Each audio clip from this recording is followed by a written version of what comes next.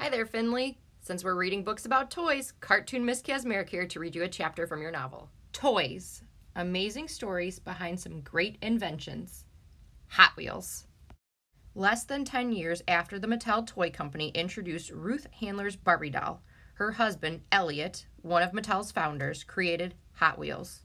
What Elliot Handler had in mind were die-cast metal cars with working wheels covered with styrene, a type of plastic. Set in motion down a ramp, the car would then shoot around a track. He wanted the cars to be miniatures of real makes on the road, Fords, Chryslers, and Pontiacs, for example. Elliot put together a development team, a group of men and women who would work with him to make the prototype, the original working model. First, the team decided on the type of car to create in miniature. Because it was a fast sports car with sleek lines, they settled on the Chevy Camaro.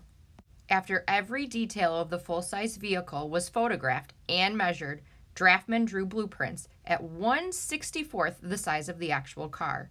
With the photographs and blueprints spread before him, an artist called a pattern maker carefully carved a wooden replica. To make it easier to work on, the replica was 4 times larger than the toy would be. From the wooden model of the Camaro, an epoxy, hard plastic, pattern was made. Then, using the pattern as a guide, master toolmakers fashioned steel molds in the shapes of the car's wheels, body, chassis, interior, and engine. Some of the molds were filled with molten metal, others with liquefied plastic, depending on the part being made. For example, plastic was used for the interior. Finally, the parts were painted, assembled, and tested. The end result was an exact miniature of a real Chevy Camaro. From the hubcaps to the door handles, every detail was the same. When the production team was ready with the prototype, they built on a demonstration for Elliot Handler.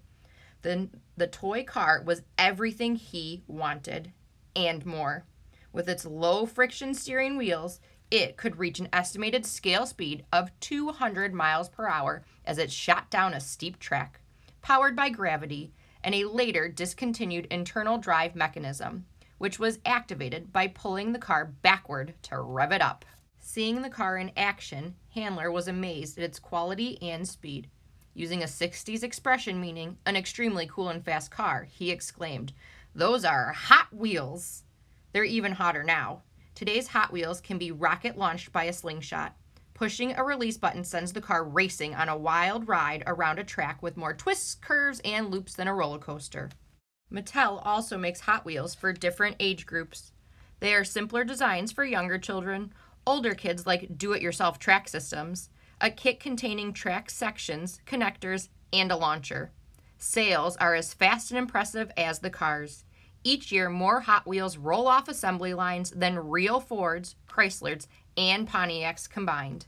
Before there were Hot Wheels, there were die-cast metal cars. In 1945, Fred Ertl of Iowa became the first person to mass-produce toy farm equipment.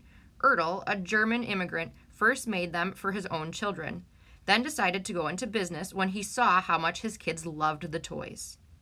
Though the Hot Wheels prototype was a Chevy Camaro, the most popular car has long been the Corvette. The most valuable? It's the Volkswagen Surfer's van. One in excellent condition is now worth up to $5,000. In the first year of production, 1968, Mattel produced a series of 16 Hot Wheels. 24 new cars were released the following year. Today, more than 700 car makes have been rendered into Hot Wheels, and others are on the way. In 1970, promotional Hot Wheels were made for the restaurant chain Jack in the Box. In 1985, Hot Wheels were given away as premiums in boxes of Kellogg's cereal. Over 2.5 million Hot Wheels are sold every week throughout the world. In 1971, motorcycles, trains, and airplanes were added to the Hot Wheels line. The first Hot Wheels helicopter hit the market in 1990. Though invented in the United States, Hot Wheels are no longer made in this country. In fact, they haven't been since 1971. All are manufactured overseas. Hot Wheel cars are produced at the rate of 1 per second. The 1 billionth Hot Wheels car was sold in 1991.